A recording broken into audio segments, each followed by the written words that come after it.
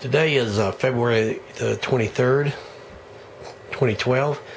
I'm starting on an Ampeg SVT.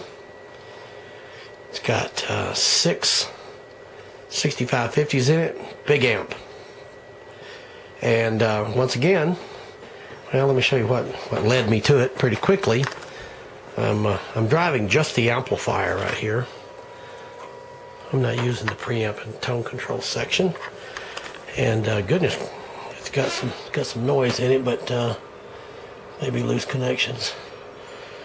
When I increase the drive here,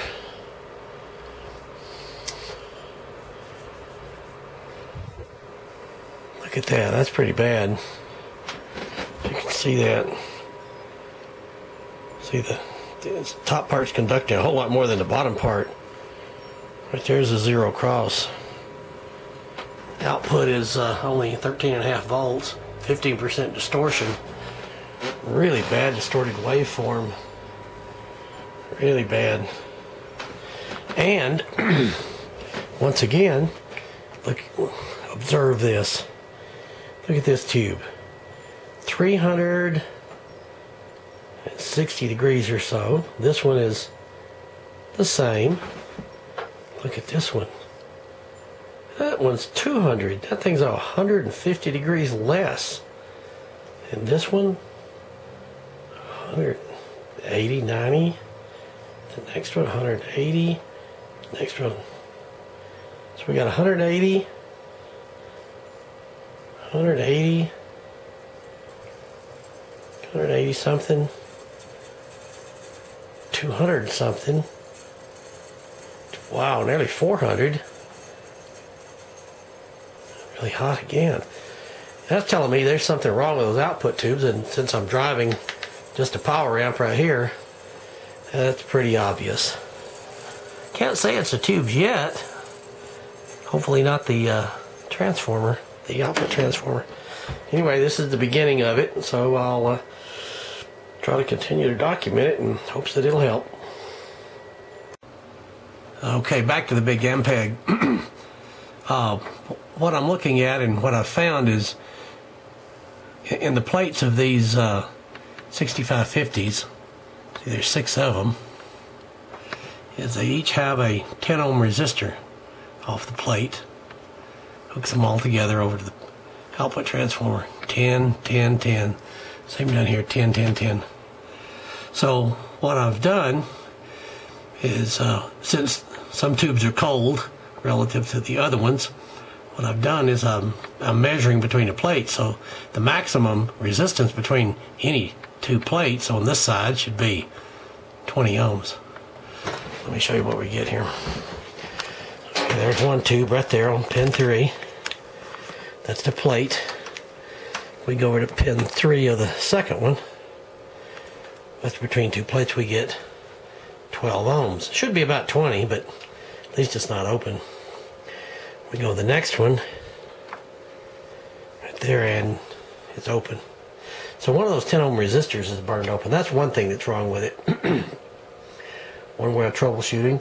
I've already checked the cathodes. The cathodes are all connected together properly and grounded. That may be its only problem. I'll have to pull this board out, probably change all 6 of them. Resistors are cheap.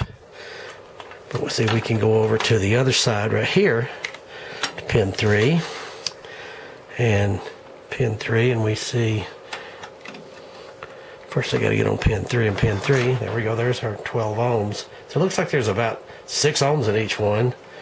And then we go to the other one over here, and we see the same thing. So it looks like these 3 are working, but one of these, this one right here in particular, has quit.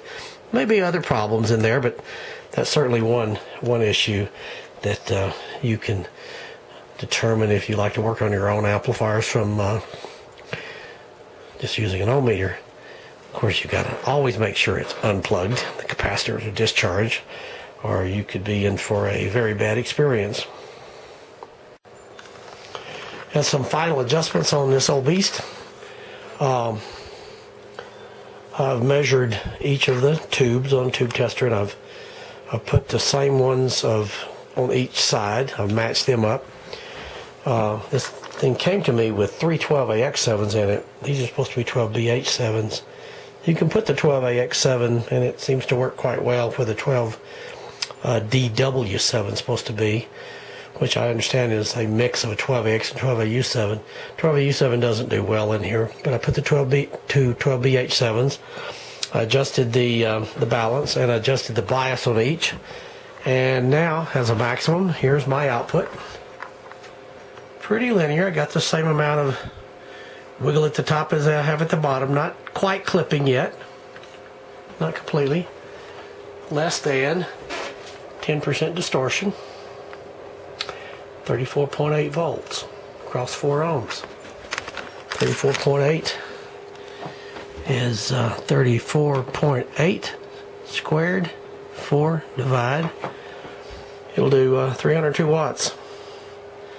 That's 302 watts we're looking at, and it doesn't look bad at all. I'd say the old lamp meets its specs. That's at 100 hertz too, by the way. 103 hertz, so it's at low frequency. So I'm very pleased how this one's turned out. It turned out to be a real jewel. Hope this helps.